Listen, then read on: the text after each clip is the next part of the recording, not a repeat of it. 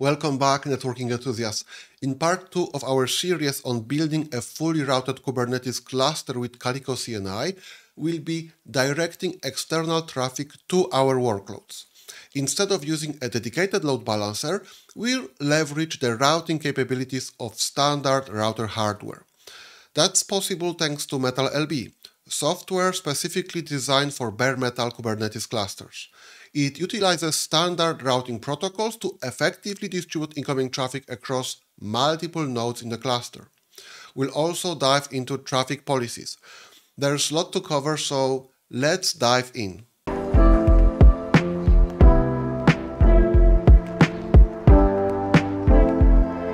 If you are starting with this video, please watch part 1 first, as we'll be building on the configuration we set up there.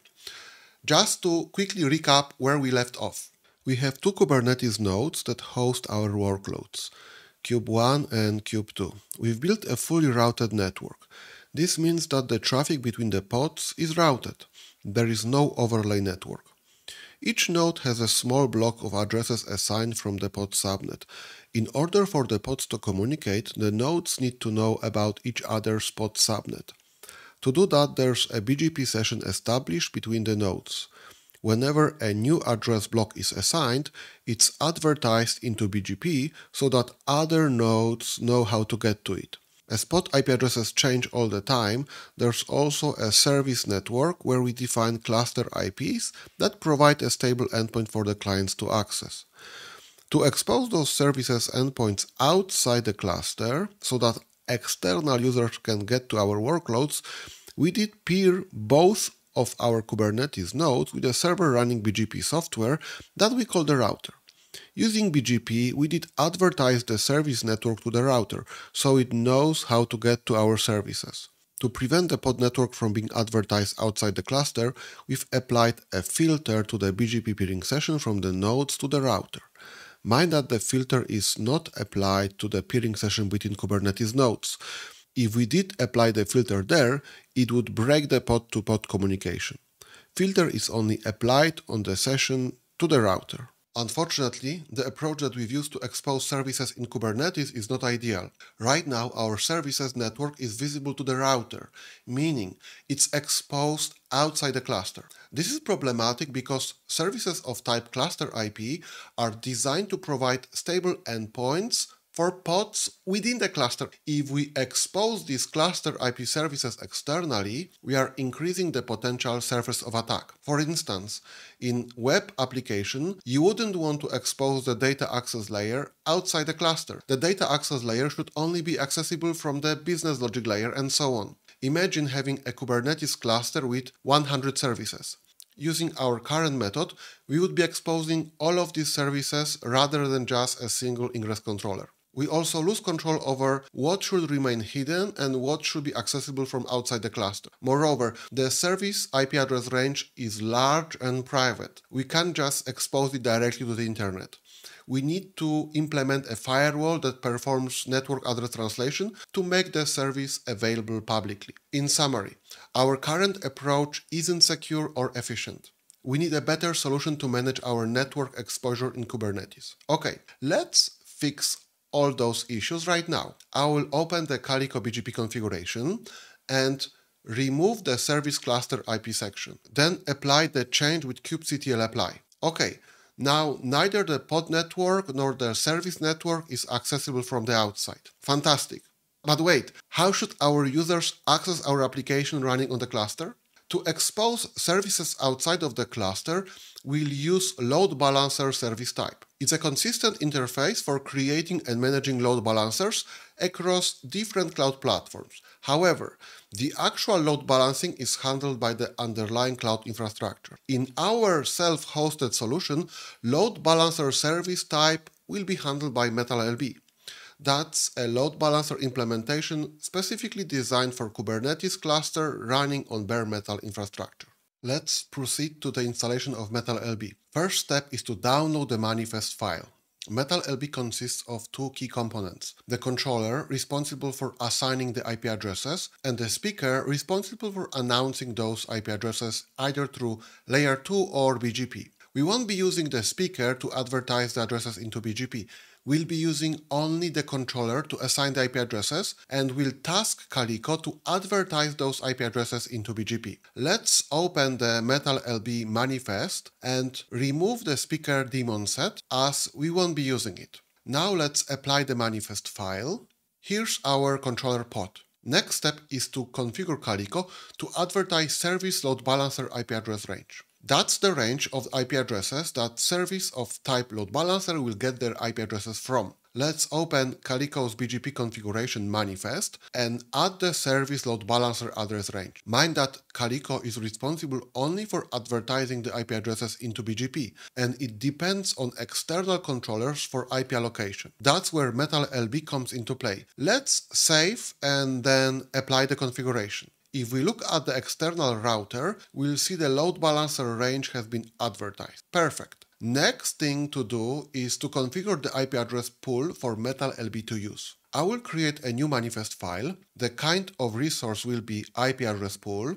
Let's set the name to LB pool. Then let's put it in the MetalLB system namespace. Finally, let's set the IP address range from which addresses will be allocated. This needs to match the IP address pool we did put in the Calico configuration. Okay, now let's save and apply the configuration. Our solution is ready. Calico is advertising our load balancer service address range into BGP, and MetalLB controller should assign IP addresses for newly created services of load balancer type. Let's test that. We have a deployment with 2 WhoAmI pods. Each pod is running on different server. Let's go to services. There's WhoAmI service of cluster IP type in front of the pods.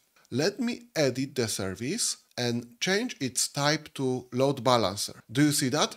External IP address has been assigned to the service. If we look at the event section of description of the service, we see that a new IP address has been assigned by the MetalLB controller. In logs of the MetalLB controller, we'll also find information that the IP address has been allocated.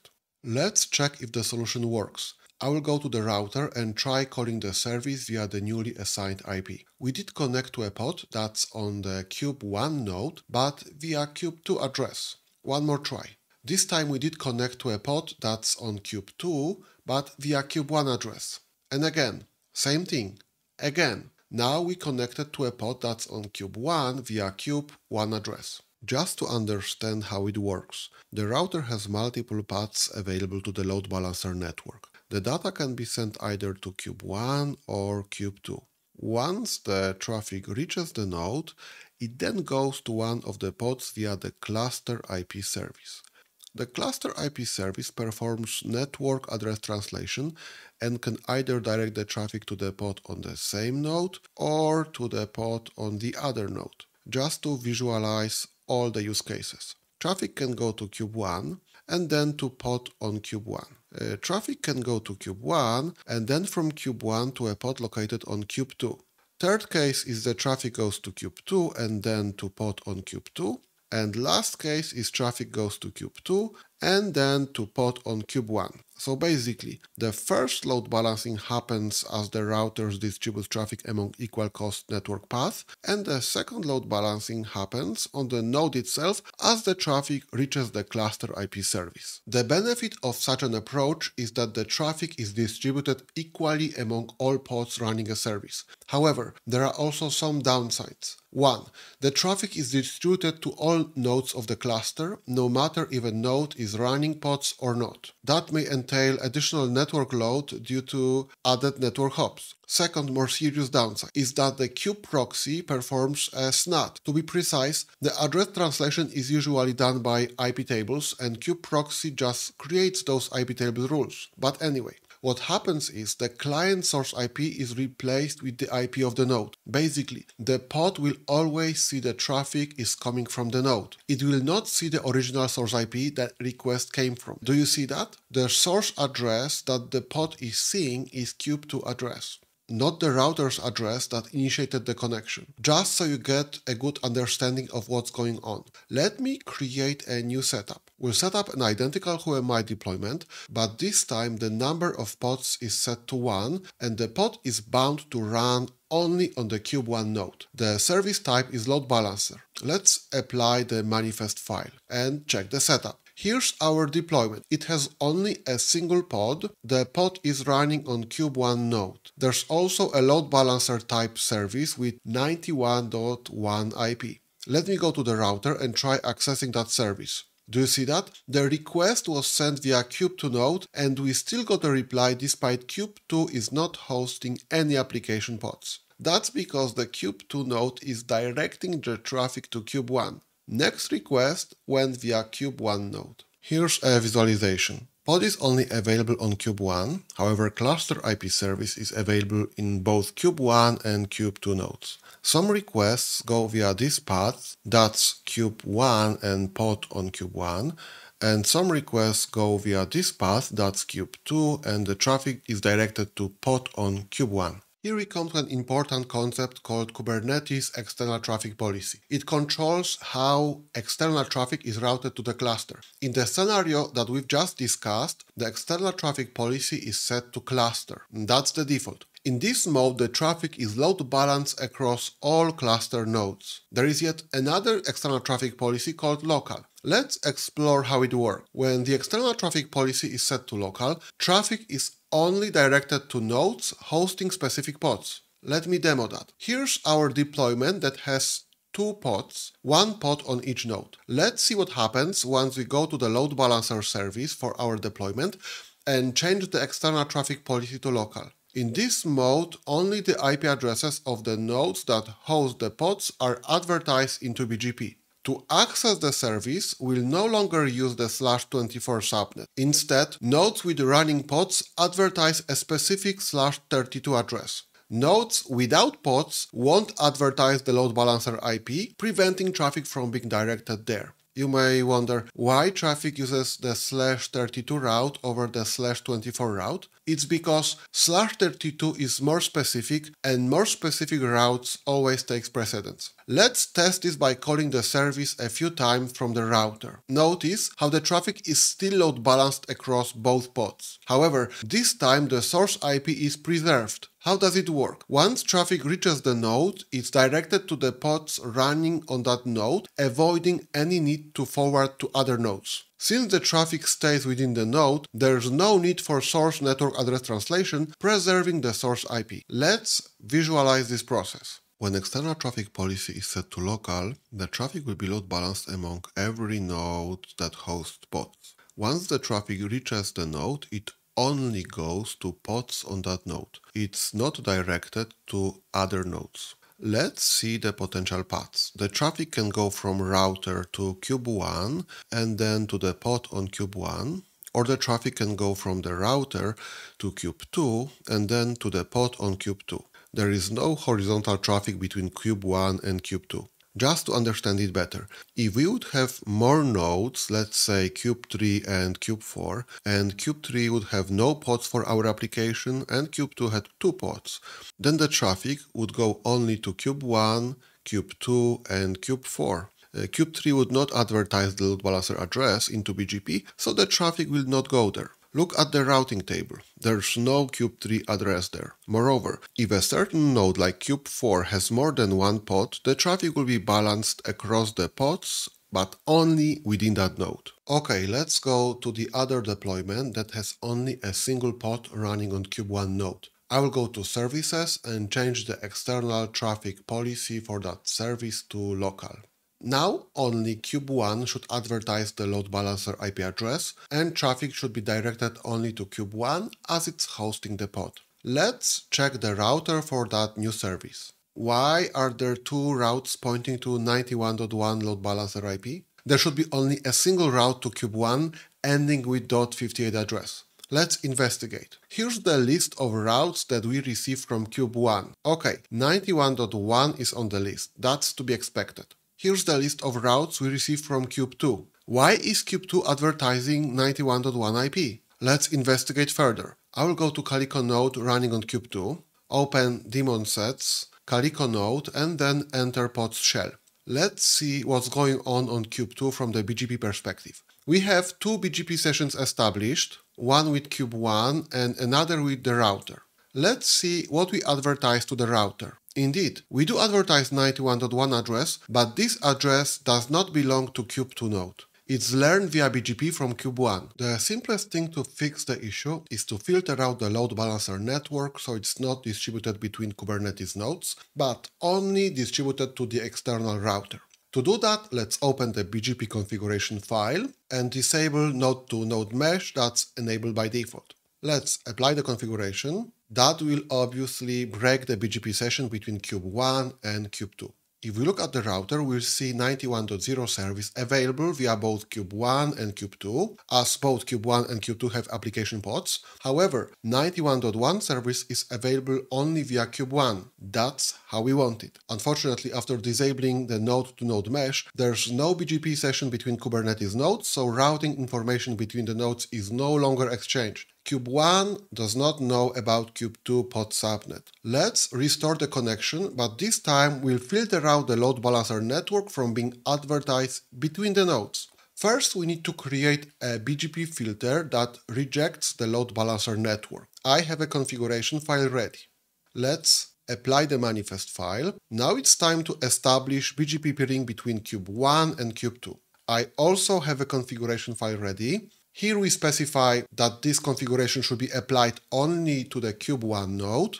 We configure the endpoint to be Kube2 and apply the newly created filter. Let's apply the manifest file. Next, let's define the peering between Kube2 and Kube1. This configuration is identical, but it only applies to Kube2 and the peering IP points to Kube1. Let's apply the configuration. Finally, let's check the BGP status. All looks good. We have BGP session between Kube1 and the router, as well as session between Kube1 and Kube2. We should be back on track. First thing first, let's check the routing table on the router. Looks good, the service is only advertised from Kube1. Now let's call the single pod service. We connect to the same pod. Our source IP is visible. That's great. Let me show you one more thing. Here's the WhoAmI service with two pods. As expected, both Kube1 and Kube2 are advertising load balancer addresses into BGP. Let me scale down the application. I will go to deployments and change the replica count to 1. Now there's only a single pod on Kube1. If we go back to router and list the routes, we no longer see the path to Kube2 available. That's to be expected. That node is no longer hosting application pods. Just to sum up what we did, we've disabled mesh connection between Kubernetes nodes and then established a new BGP peering sessions between the nodes, but we filter out the load balancer network. That's it. Every time we create a new service of load balancer type with external traffic policy set to local, the nodes that run application pods advertise their IPs into BGP. Nodes that do not have the application do not advertise their IPs. Local policy type is very useful, especially when you want to preserve the original source IP address of incoming traffic. External traffic policy set to local also reduce the inter-node network traffic and improve performance by keeping the traffic local to the node. The downside of this approach is potentially uneven load balancing. Few things to mention. Load balancing methods that we've discussed in this video require the router to support BGP with multipath, ECMP. Moreover, it's dependent on the packet hashing algorithm. On the plus side, you don't need a dedicated load balancer, but can use standard router hardware. Most routers support those features. However, the downside of such approach compared to a real load balancer is handling a node's failure. If a node goes down, all existing connections will be rehashed, resulting in all connections breaking. Of course, it will recover, but that's something you need to keep in mind. Next time we'll see Calico's eBPF data plane in action, so stay tuned. If you found this video informative, please consider giving it a thumbs up and subscribing for more interesting Kubernetes content. Stay safe and until next time.